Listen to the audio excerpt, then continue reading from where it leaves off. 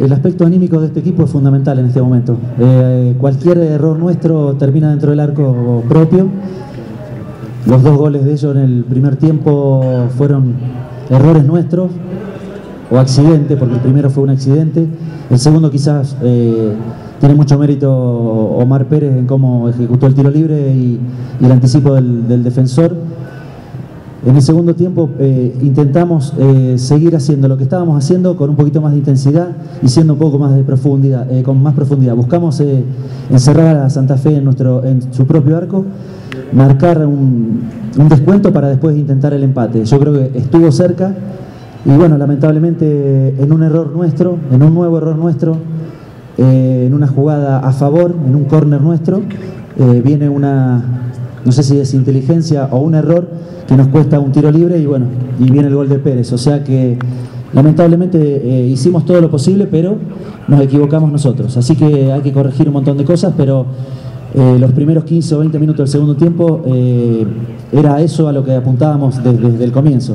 Si hubiéramos estado más tranquilos, tuviéramos más puntería o hubiéramos descontado, hubiéramos visto otro partido, pero lamentablemente no se dio.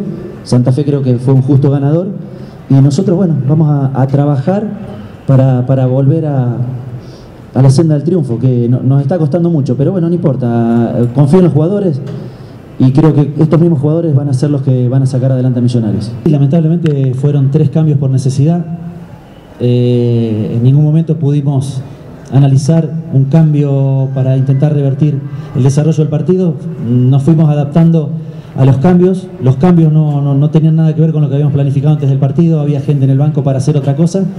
Pero bueno, sinceramente que fue una noche bastante complicada. Ya desde la lesión temprana de Enríquez se nos complicó todo. Pero bueno, no pasa nada, esto es fútbol. Hubiera estado muy feliz si ganábamos. No se pudo. Agradecerle a la gente de Millonarios que alentó en los 90 minutos. Ojalá sigan creciendo y sigan apoyando porque nosotros estamos muy comprometidos con que esto se revierte y se va a levantar. Ojalá sea en el próximo partido. Pero más allá de eso, seguramente quedan las estadísticas, pero si uno después la revierte con mejores resultados, va a ser una anécdota. Por supuesto que no me gusta perder un clásico, pero a veces el rival hace las cosas mejor que uno y lo aprovecha.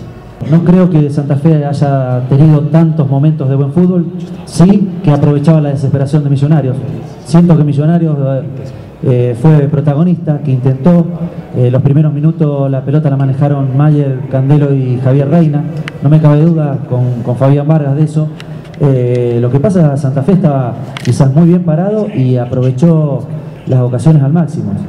Por eso no le quito mérito al triunfo del Santa Fe, pero nosotros fuimos por la senda que nosotros buscábamos. De esa manera, Millonarios quiere ganar jugando de esa manera.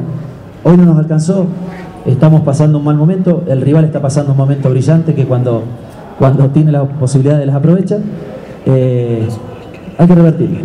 Yo creo que fueron los jugadores que manejaron el balón para Millonarios, por supuesto.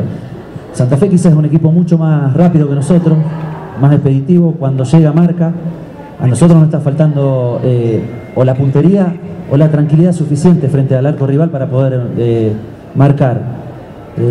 Las malas rachas son así y cuesta salir, cuesta muchísimo, pero trabajando se sale en algún momento.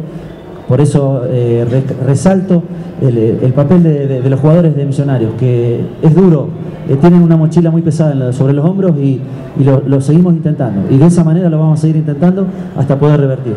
Seguimos entregando todo, dejando el alma, pero lamentablemente en estos momentos difíciles pasan cosas inexplicables, unos goles increíbles que nos ponen a correr de atrás y dificultan mucho más las cosas. El primer gol es una cosa de locos. Justo el jugador que tiene que ir por la marca tiene una lesión muscular, recibe coro solo, nos hace un gol empezando el partido que complica las cosas. Después el que entra a reemplazarlo también en un golpe tiene un problema muscular y y eso hace que complique mucho más la situación. No queda otra sino seguir trabajando. No tenemos ni la varita mágica, ni somos brujos para hacer otra cosa que creer en lo que nosotros hacemos, en nuestro trabajo. Es la única manera de darle vuelta a esta situación, seguir para adelante, seguir con la cabeza arriba. Son golpes duros. La idea era hoy salir a buscar el partido, a salir a presionar, a mostrar otra cara. Creo que así salimos los primeros minutos. En la primera jugada que intentamos nosotros hacer el gol, el arquero tiene una pelota, hace un saque largo y ahí nos marcan el primer gol y es empezar a correr de atrás.